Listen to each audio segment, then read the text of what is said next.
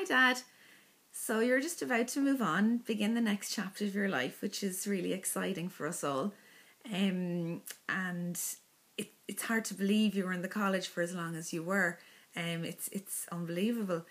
I'm sure there'll be a lot of memories and stories shared amongst the over the next few hours and days and weeks of your time, your 41 years in the college.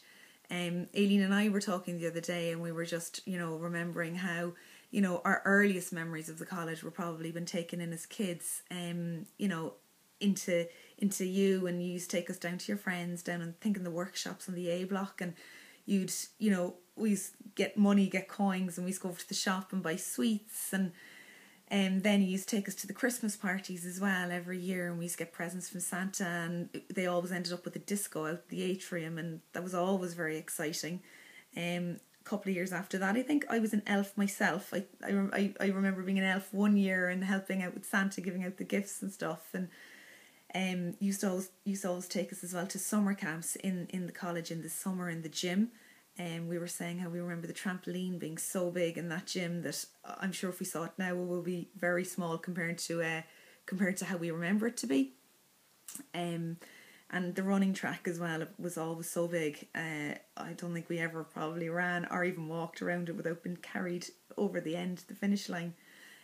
They're just some of our very early memories of you in the college. Then obviously, fast forwarding a couple of years, we both went there, and I think our career paths are what we chose to do, or as a direct result of your influence on us. So that was always good fun as well. Inside in the college, you used to be our chauffeur or our bank. I won't say our chef. I think that was Mom's job. Mom was in charge of our our hotel accommodation. I'm sure we was treated like that. But that was also a lovely time as well.